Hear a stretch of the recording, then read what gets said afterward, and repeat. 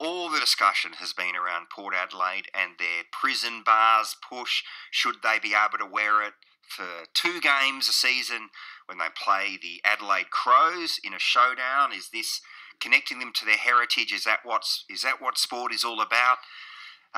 Or is this about Collingwood's heritage? Ben Hook joins me now. G'day, Hookie. Hi, Jules. All right, so we had a robust discussion. I had some Collingwood supporters on from Melbourne yesterday at this time. Yeah. None of them seemed to particularly mind, No. despite what Eddie said. There's only one particular Collingwood supporter who seems awfully worked up about it. And he's the former president who seems to have his hand up the back of the shirt of the current president. Well, firstly, let's talk about heritage. Yeah. Now, you could say that if you watch, say, Fox Sports and see these, a lot of Victorian commentators, or watch any football media, even the front bar, there's a lot of heritage when it comes to old VFL teams. No one has a problem in tapping into that heritage. You know, they talk about Carlton Collingwood, the great game. Yes. They haven't played a good game in about 20 years. Can't remember the last one. Yeah, and you know but there's a problem in the heritage of ex-Sandful and Waffle clubs, isn't there? Yeah. The AFL has a real problem with their heritage in general. It's a classic question. Everyone's heritage is their heritage, and why does the AFL think that VFL heritage is more important than Sandful heritage or Waffle heritage? And I think that's a really sad part of the debate. Point number 2 I'd make out of all of this is I've never quite understood why. Last week, the Anzac Day game is a classic example where 2 sides went out in very, very similar Guernseys. I know. Predominantly black.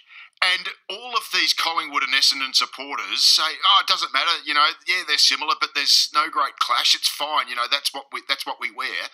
But suddenly when someone comes up with a Guernsey that's what they deem to be a threat to their own existence, it absolutely has to be changed, it can't be worn, this is something to fight about.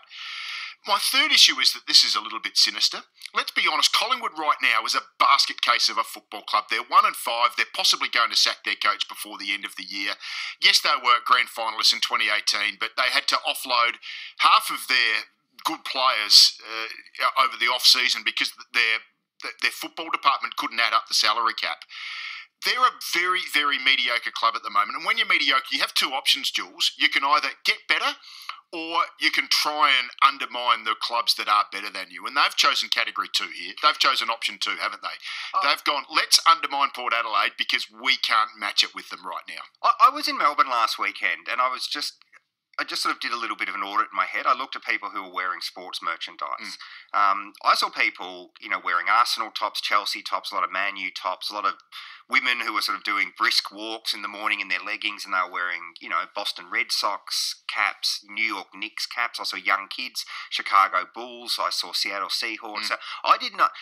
The ratio of the way global franchises, sporting franchises, are marketing and to the amount of the AFL is merchandising, we're getting pantsed. Well, I say we, I'm an AFL fan, are getting pantsed as a sport when it comes to merchandising.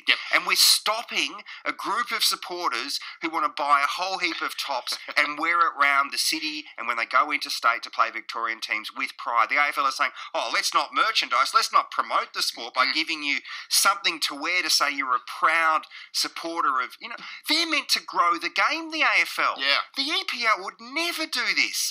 The NBA would never prevent people from actually buying a the replica top that promotes their sport. I don't get what the end game is with the AFL here. It's an interesting sideline to that. You walk into a sports store just off of Rundle Mall and you'll see all of the AFL Guernseys. They're not personalised. So you don't see the number. You don't see 33 and Darcy Byrne-Jones in the name. I mean, the players don't wear their names anyway. But then you look at the NBA gear and you'll see the Boston Celtics shirt with Jason Tatum's name on the back. I mean, that's how it comes sold. It's actually packaged up as a personalised thing. And we don't do that with AFL merchandising either. We are miles behind, aren't we? And you would think that this is just an absolute no-brainer for the AFL to say, why don't we see how much we can leverage our traditional Guernsey, our playing strips, if you like, and absolutely leverage that to our fans. I've got one more point about this as well, and I know you brought it up before the 5:30 news, so I just want to make mention of this. We have this situation in the AFL at the moment where Collingwood's heritage is being treated more importantly than Port Adelaide's heritage. wouldn't it be sad if we had to just remove one club's heritage? I think that'd be really unfortunate. Yeah. There's got to be a better way, and the AFL should be setting the example. They have to grow the game. The AFL can't be convinced that in 100 years in Australia that this will be a dominant sport as it is now. They take it for granted. They take their fans for granted. They didn't grow the game in Tasmania. It's dying there. Yep. They're peeing off a whole heap of Port Adelaide fans right now in this state.